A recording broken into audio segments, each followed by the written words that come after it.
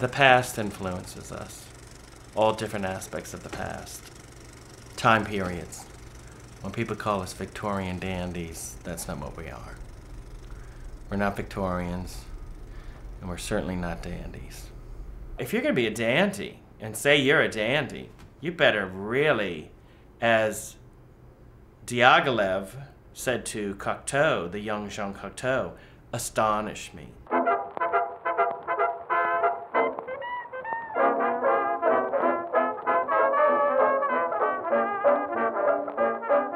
I've been working with McDermott for 30 years almost. And at that time, we had a 19th century townhouse in East Village, and it was all decorated in 1835 to 1865. And so we said, oh, all right, and we went and bought a 8x10 camera from about 1900 and started just photographing our life. We could take a picture of anything, and it would be beautiful, because our life was so beautiful. McDermott created a world that we lived in. What we were doing with our lives and our art was experimentation in time. It was really a record of his time experiments. Because I think someone like McDermott, and he has quite a reputation of being quite eccentric, he's an original thinker. The most important thing for him is to live in the past.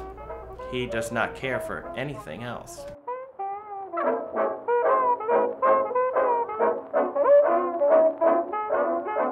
The past is constantly being thrown out and thrown out and thrown out. For what? For some, something new, something innovative, supposedly.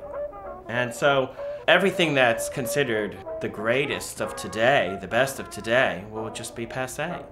It'll be embarrassing. The haircuts, the clothes. So I never go out of fashion.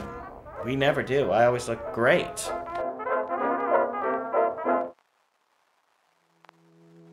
We were in this documentary, the 28th instance of June 1914, and McDermott came up with the title of it because that was the day that Ferdinand was assassinated, and that First World War started the modern world. Because after the First World War, with all of these soldiers coming back and just ruined by that hideous war, they went into a whole modern society.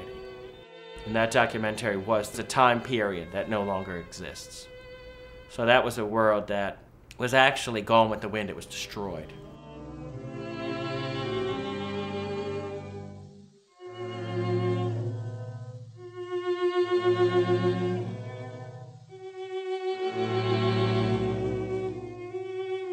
We were attacked by the government and shut down.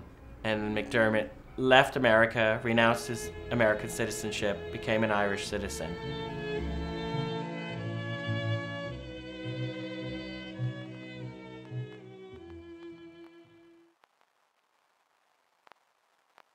So when we started working together in the East Village, we just made paintings that we could hang in our house because we couldn't afford a painting, and we made these paintings and hung them in our house. But what it was like, I found, but maybe this was different because I only knew the East Village art world. And it basically was, well, I'm having a show in my kitchen.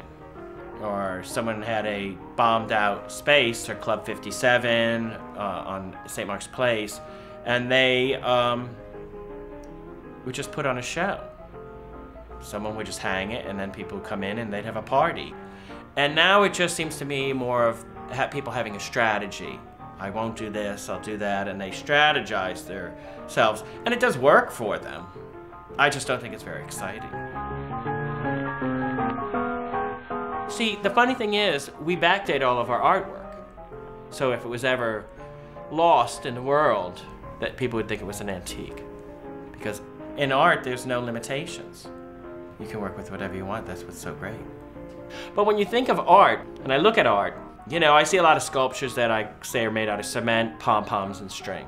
When the bomb hits and everything's blown up, and there are the people digging through the rubble, are you really going to pull out a sculpture that's made out of cement, pom-poms, and string? Or are you going to pull out something that's beautiful and hang it in your bombed out cave or house and try and make a life for yourself?